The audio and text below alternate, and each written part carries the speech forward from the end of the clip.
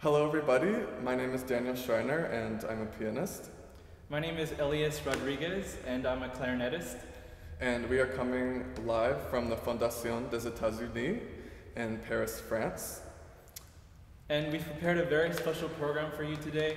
We're very excited to present to you a concert featuring the works of African American composers in solidarity with the Black Lives Matter movement happening across the United States and the world. Yes, so we'll play 3 short pieces and then afterwards we'll say a few words about some organizations that we hope you will consider donating to as part of this. Hope you enjoy the concert. Thank you. The first piece we'll be performing this afternoon is by a composer called Betty Jackson King, who was a prolific composer of vocal works, including opera, oratorio, requiem, cantata, and a number of art songs, one of which we'll be singing for you very shortly. She, in addition to being an incredible musician, she was also a huge supporter of African American musicians in classical music, including during her tenure as the president of the National Association for Negro Musicians, which is an incredible organization which contributes to funding for education, creating scholarships, creating opportunities, concerts, a lot of great work they do. And it's an organization that still exists today, and if you would like to consider donating, we will include a link to donate if you scroll down on this video. In the meantime, here is In the Springtime by Betty Jackson King.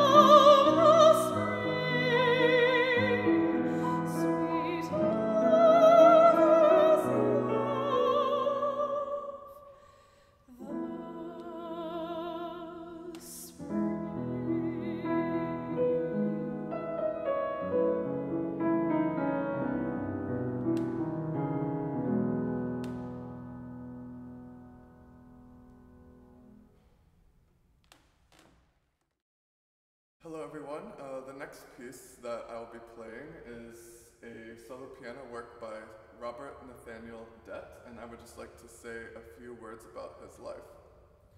Robert Nathaniel Dett was a Canadian-American composer, organist, pianist, choral director, and music professor. Born in 1882 in Ontario, Dett started piano lessons at the age of 5. In 1893, when Dett was 11, his family moved to America, where he started playing piano for his local church. Dett went on to become the first Black student to complete the 5-year program at the Oberlin Conservatory of Music.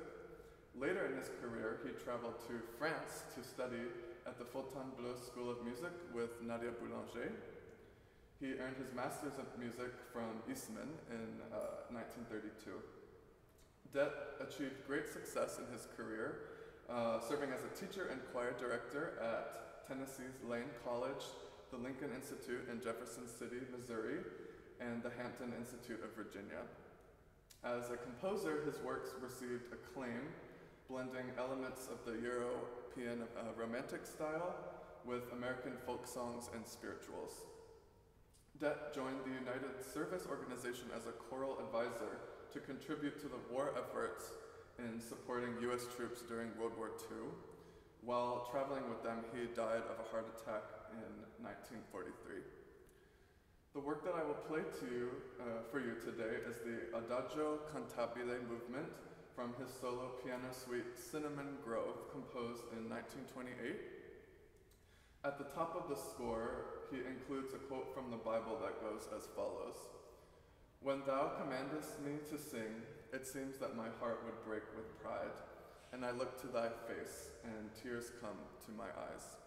Hope you enjoy.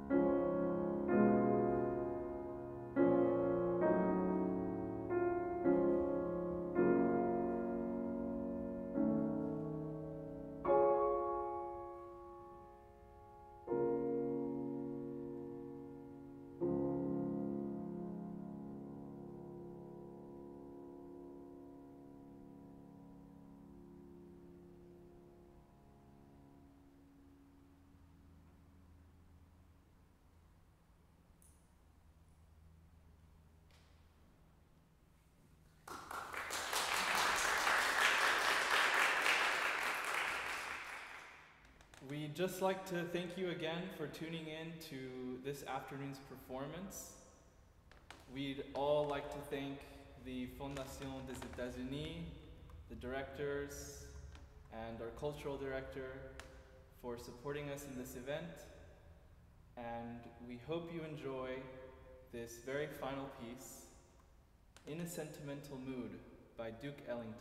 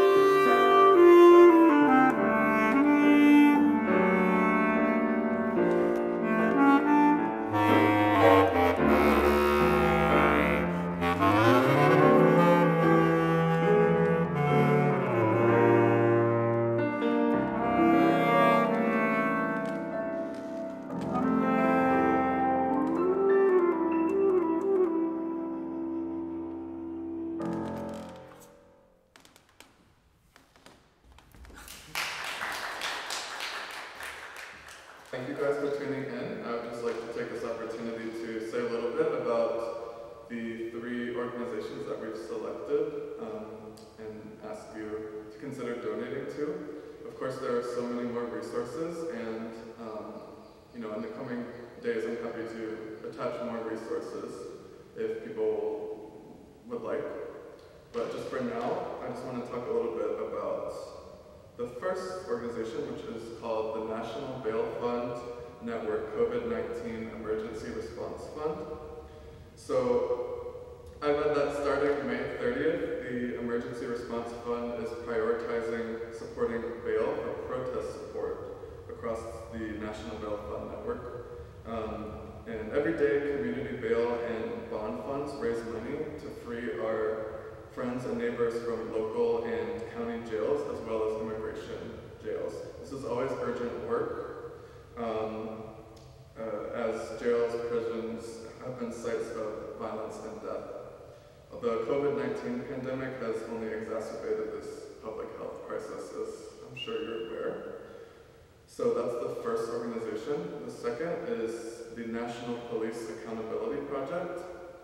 This organization seeks to educate and inform the public about issues related to police misconduct, provide information resources for nonprofit and community groups who work with victims of police abuse, support legislative reform efforts aimed at raising the level of police accountability, and create a forum for legal professionals and community organizations to come together and creatively work to end police misconduct. And the third organization I am also choosing in relation to June being Pride Month, the Sylvia Rivera Law Project. You know, all lives don't matter until Black lives matter, and Black lives don't matter until Black LGBTQ plus lives matter. The Sylvia Rivera Law Project works to guarantee that all people are free to self-determine their gender identity and expression, regardless of income or race, and without facing harassment, discrimination, or violence.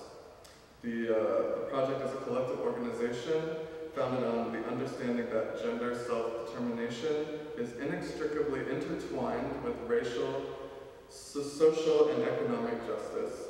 Therefore, we seek to increase the political voice and visibility of low-income people and people of color who are transgender, intersex, or gender non-conforming. Thank you very much, and I hope you will consider donating to one of these organizations.